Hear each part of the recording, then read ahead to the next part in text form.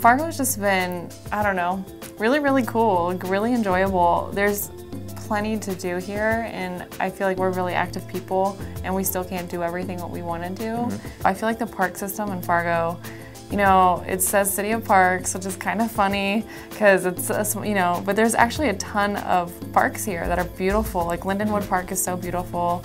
No one really seems to talk about it, but there are just miles and miles and miles of beautiful trails that are well kept, and they're you know, somewhat secluded because the river floods, and so this doesn't make sense to develop down there.